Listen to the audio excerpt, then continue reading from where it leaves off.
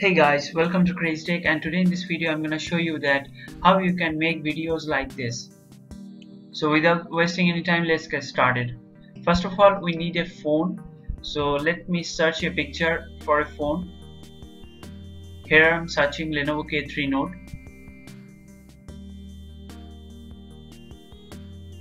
Here all the photos are for Lenovo K3 Note, and I'm searching for a front facing Lenovo K3 Note's photo which has a good resolution and also has a good quality. Finally, I have found a photo that has a good quality and has a good resolution. Now let me download this one. So I have downloaded this one and I have to erase now the white parts and the screen. So here I am using Adobe Photoshop to do my work. And finally I have changed it like this. Only frames are there, nothing else.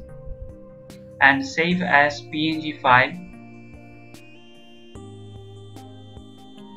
Before it was like this, and now you can see. Now you need a video editor, that is Sony Vegas Pro, and a screen recorded video. Now I'm going to add the video and the PNG file of the Lenovo K3 Note that I have created. Add the video track below to edit it and make a duplicate of this video. And now I'm going to change the aspect ratio of that duplicate video. Go there and select 16:9 and select Sony Gaussian blur to blur it. As you can see, the background has blurred. And now add a video track here. And now I'm adding that Lenovo K3 Note's frame.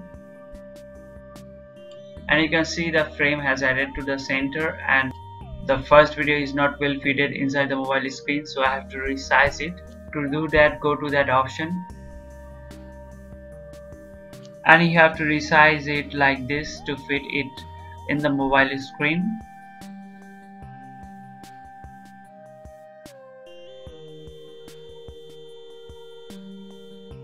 So I think it's now properly fitted in the mobile screen.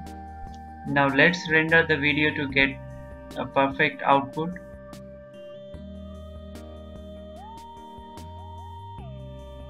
So here is the output, as you can see, and it looks like that I have recorded my phone.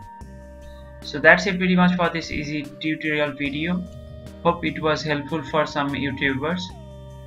Thank you guys for watching. You guys have a great day.